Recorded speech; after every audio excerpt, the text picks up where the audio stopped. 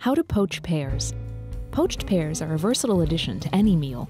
Prepared in advance, they bring home-cooked goodness to the table even when you're in a hurry.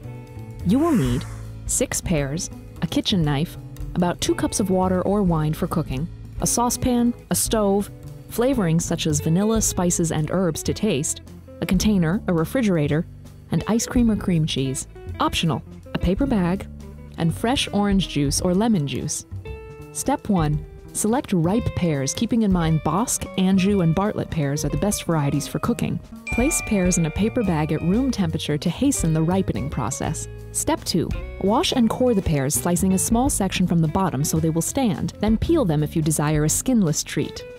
Hollowing pears before cooking allows you to fill cooled pears with ice cream or your favorite cheese. Step 3. Place pears in a pan of boiling water or wine, adding complementary flavorings of your choice such as vanilla, herbs, or spices. Add fresh orange and lemon juices to the water for extra flavor.